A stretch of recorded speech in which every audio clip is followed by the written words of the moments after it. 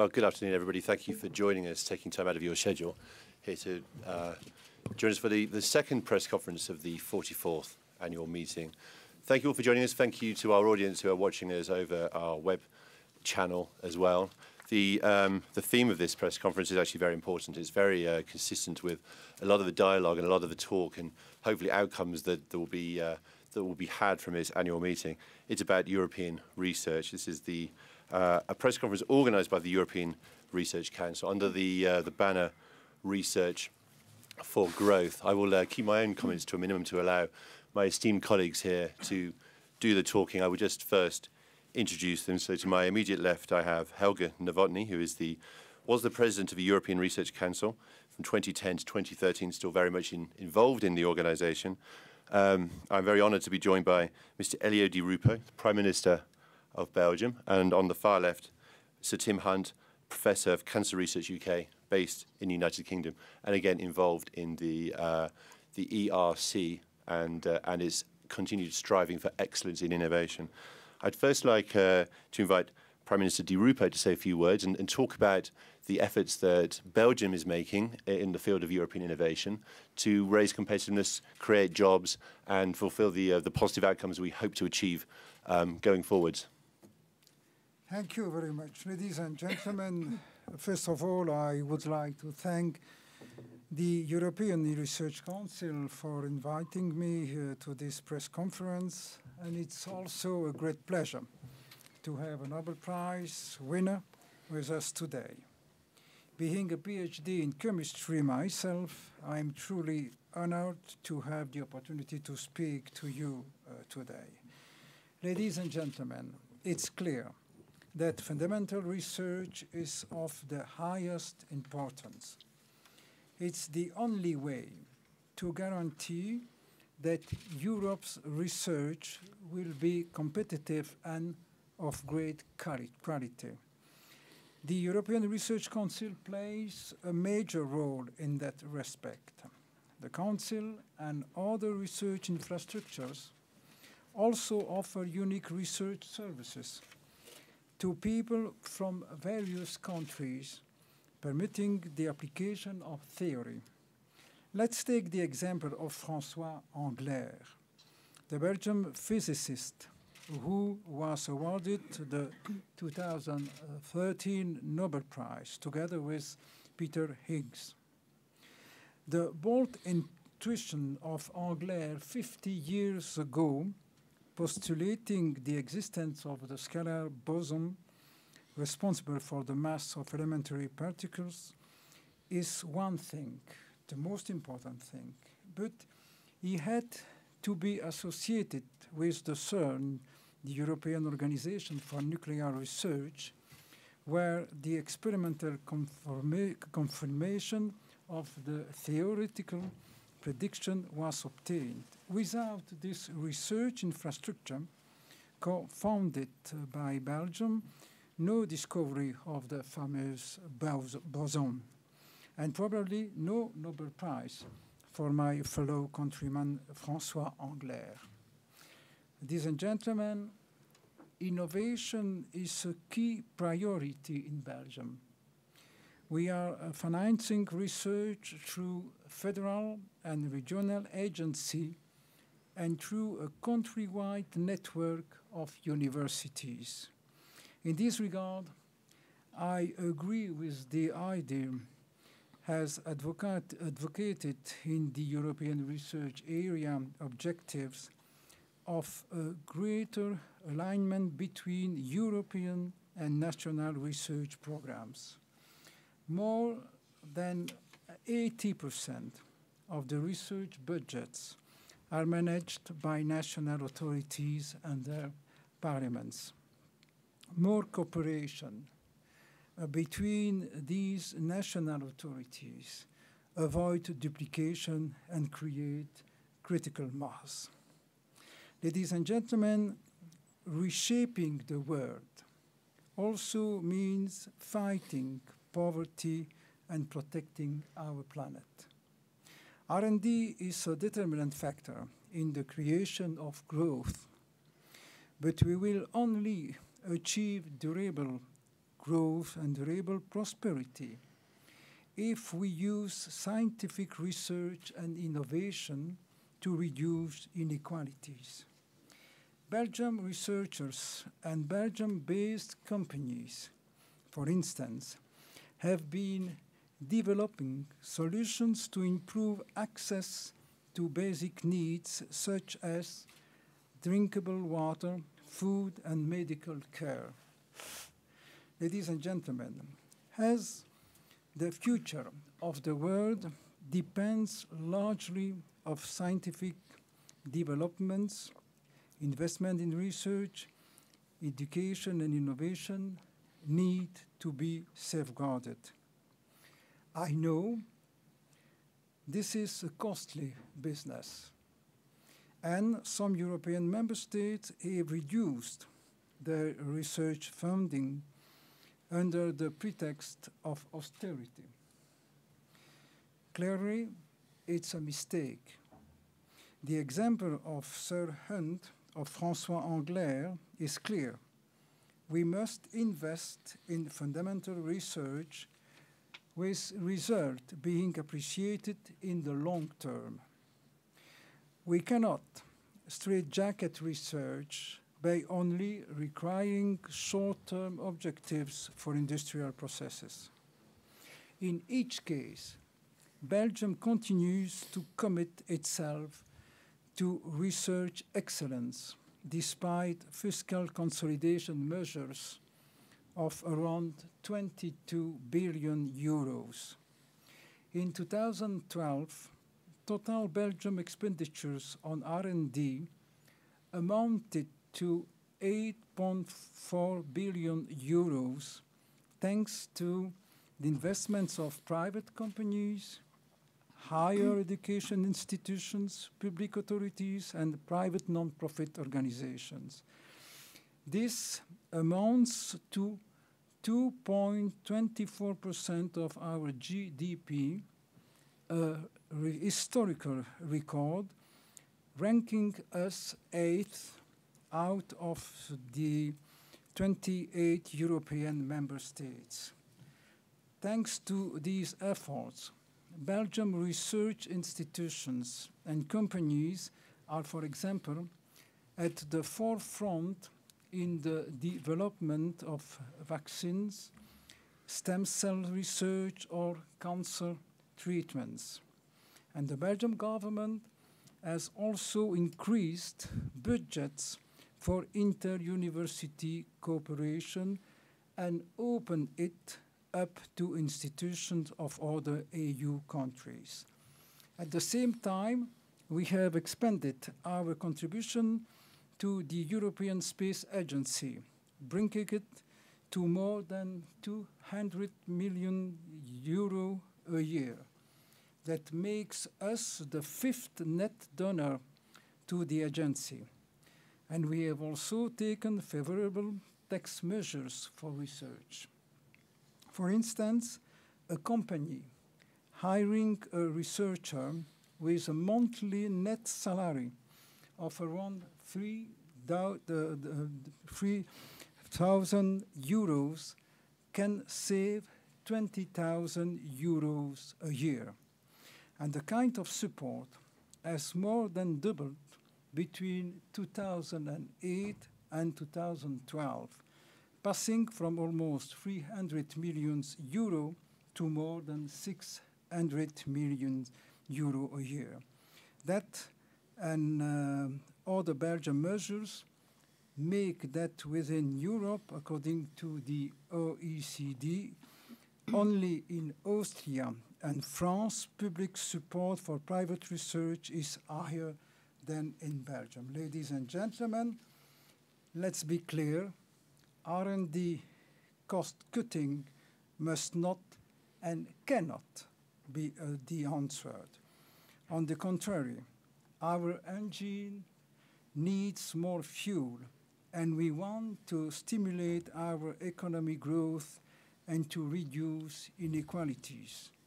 Investing in R&D is a leverage for sustainable solutions in and beyond times of budgetary restraint. Ladies and gentlemen, to conclude, I wish to salute scientists all over the world.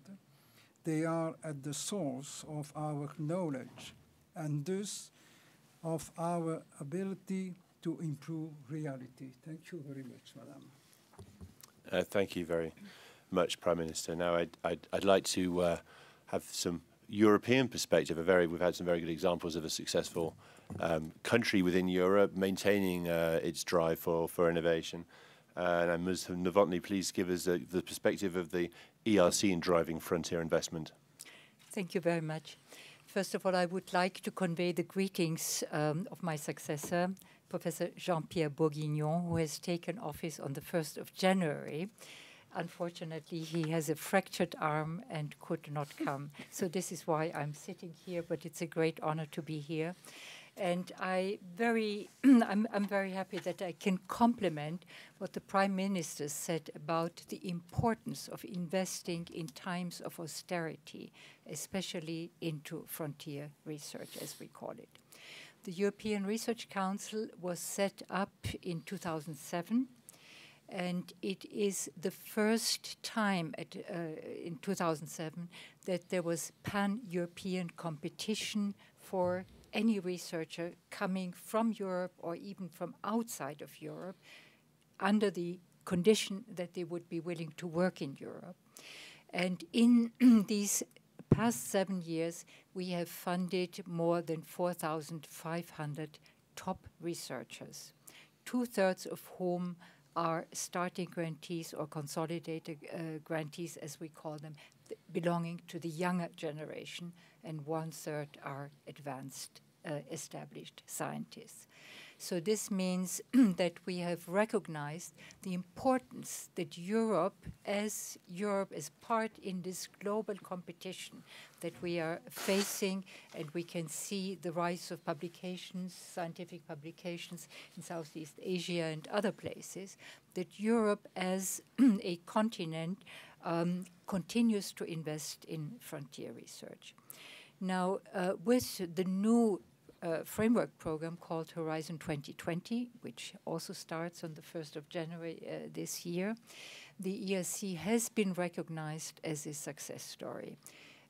And the form that this recognition has taken is that we have seen a considerable, substantial increase of our budget, going from 7 billion euros now to 13 billion for the next 7 years. And the topic that we are really, all of us here are interested in, is what is the connection between frontier research, where you do not know the outcome of your work.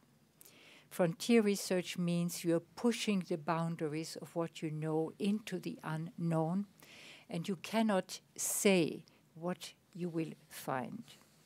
And yet, this is what the history of science has taught us over the last 450 years. There are just some very fantastic technological, medical, and therapeutic and other things that come out of investing in frontier research.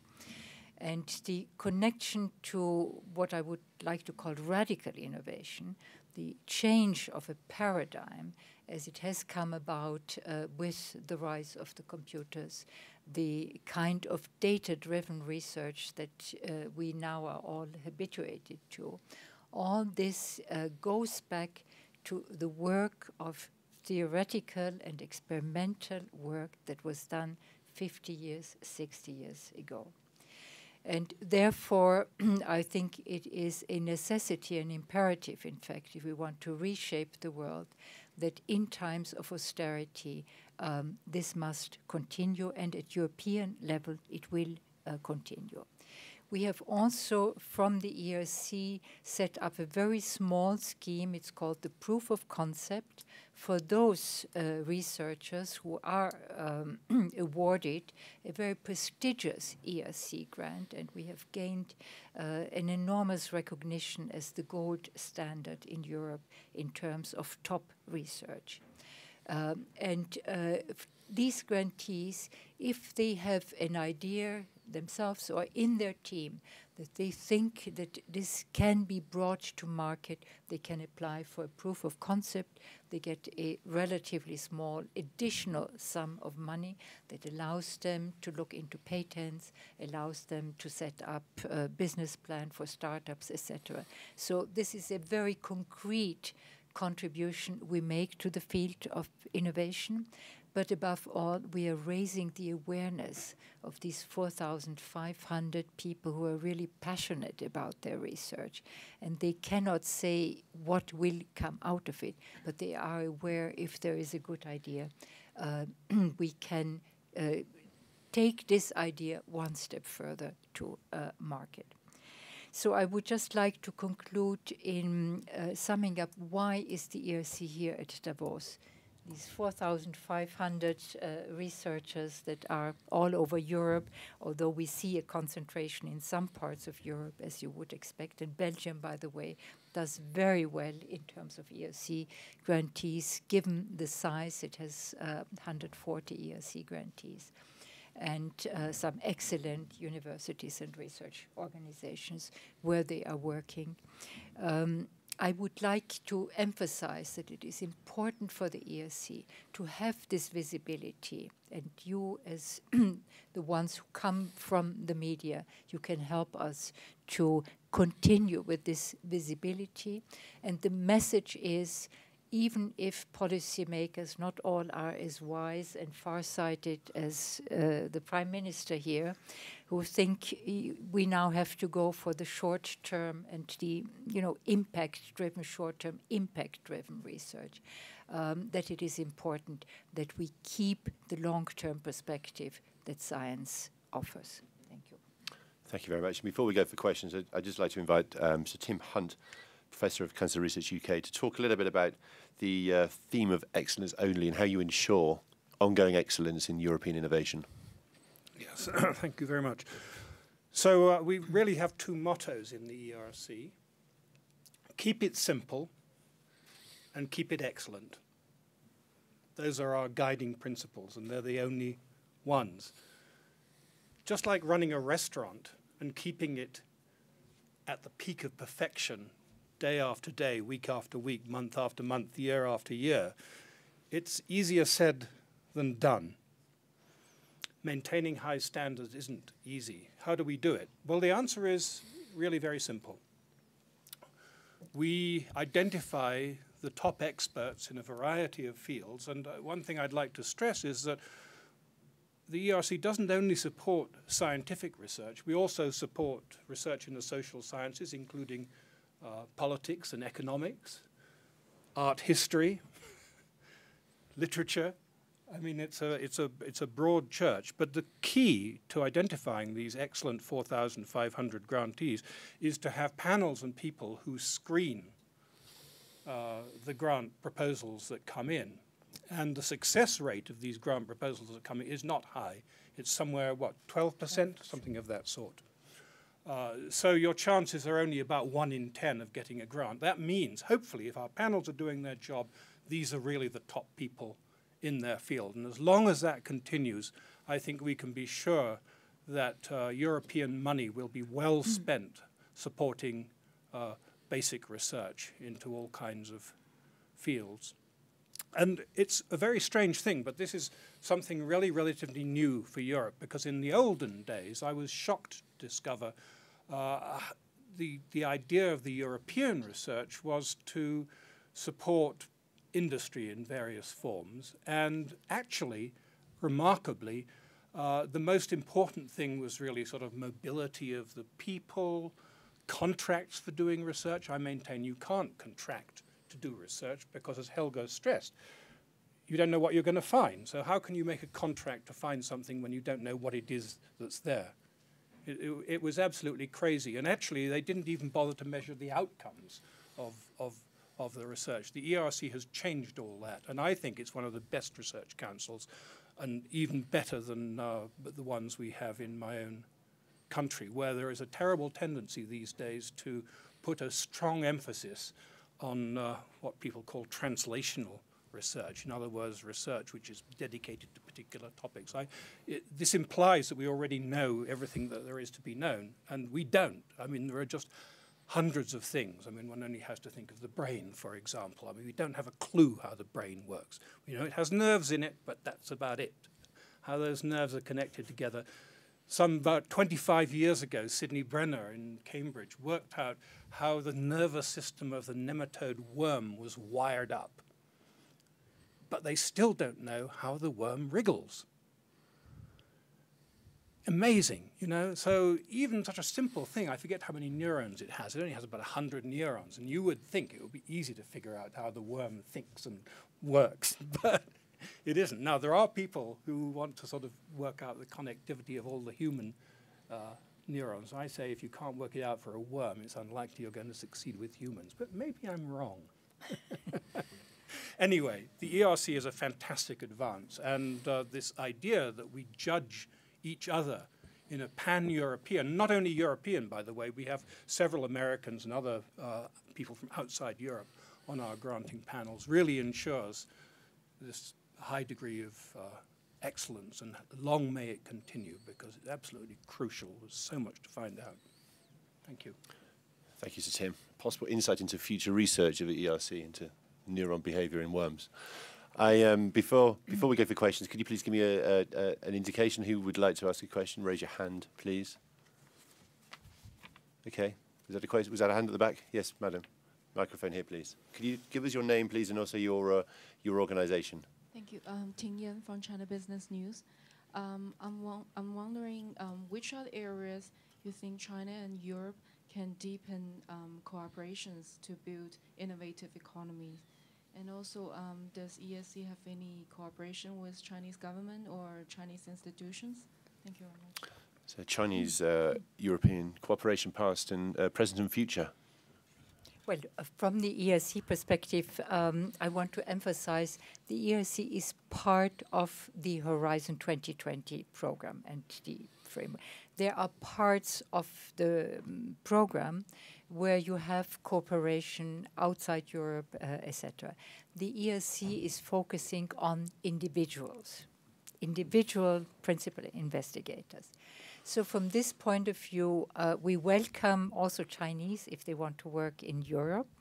And we were in Dalian last year, and we were also in China before.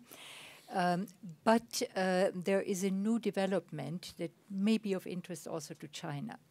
We now have signed 2 agreements, one with the National Science Foundation of the United States and one with the government of Korea, to make it possible to have persons selected on the US side or on the Korean side to work with our grantees in Europe.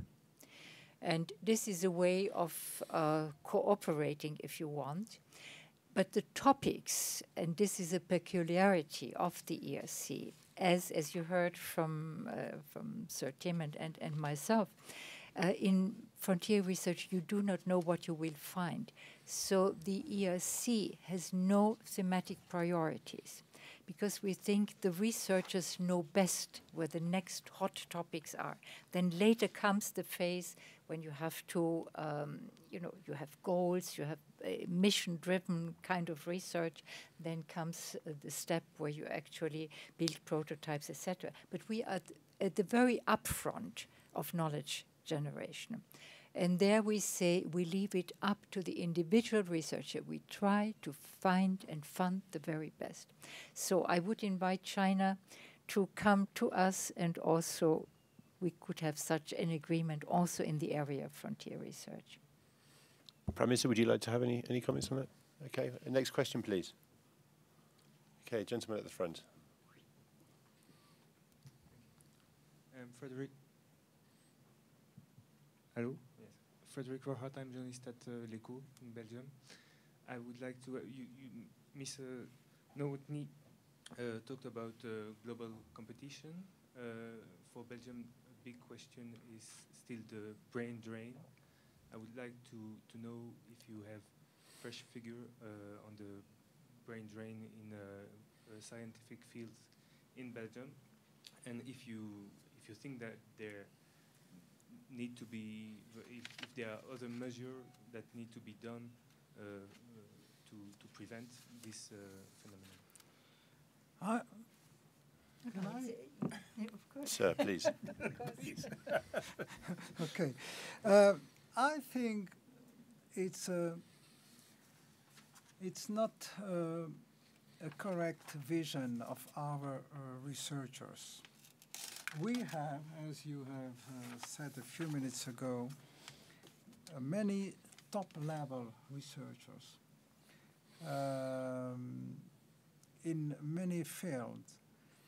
And we are well known to have such a great top researchers. And I agree with what is it's said here on the table.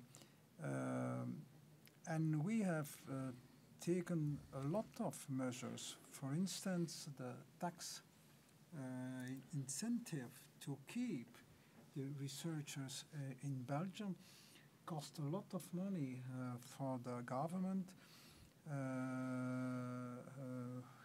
600 million euros per year. For a middle-sized country as Belgium, it's a lot of money. And the reason is the will to keep the researchers in our country. But be sure that we have for vaccines, for cancer, other medical field, also material sciences, particles, a lot of very top researchers, and also in the economy of other fields. So I'm not convinced that there is a flow from Belgium to the other countries. But we have to do more, if it's possible, with European Union, to keep in Europe and to welcome in Europe more and more top researchers. I was very happy to see where Helga and I visited the University of Louvain, and I was Yeah. shocked and surprised to find two of my colleagues working there. So it's not all one. It's not all. It's not all go away. It's also We from the ERC point of view, we speak about brain circulation, and especially young scientists are well advised, to go and see how the scientific world looks in another place. Of course, we don't want to lose all of them forever. no. So it is important to be attractive for those who wish to come back. And I think especially for Europe, this is very important. And there are some countries that clearly have an enormous loss of young, talented people, especially in Southern Europe these days. And this is, again, one of the reasons why I think it is so important in times of austerity not to cut the branches of young, talented people. And otherwise, in these countries, you have a lost generation. And it takes many years of training. It takes many years of hard work. And even if science is a passion, you still need to work hard at times also. And all this then is lost if these young people see no chance anymore. So I think for Europe as a whole, we have to recognize that in parts of Europe, this is becoming a real problem. And this is possibly a lost generation of young, talented researchers. Yeah, I mean, I could single out the example of Spain, where they were 20, 30 years ago, fairly scientific, at least in my field, biology, a rather scientifically backward country. And then the government started investing, and both in Madrid and Barcelona particularly, I mean, really fine laboratories sprang up, and young Spaniards who've been trained elsewhere in Europe and America came to Spain. But now the government has been so mean, and it's just sort of uncertain. That's the problem. I mean, the minute you get people not sure whether they're going to have a long-term future in basic research, they vote with their feet, because they're unbelievably talented people, these. I mean, you know, they're really, they're the tops, and they vote with their feet. Thank you very much. Lost generation, and of course, a recurring theme of this year's annual meeting is what we do to avoid a lost generation and avoid intergenerational crisis, which Professor Klaus Schwab identified as the #1 challenge we face today in our press conference last week. So I thank my panel very much for contributing to the discussion and outlining the role, the very important role that innovation across the world has to play in helping us avoid this. And thank you all for joining us as well. I wish you a very successful meeting. Thank you. Thanks. Thank you. Pour les Belges.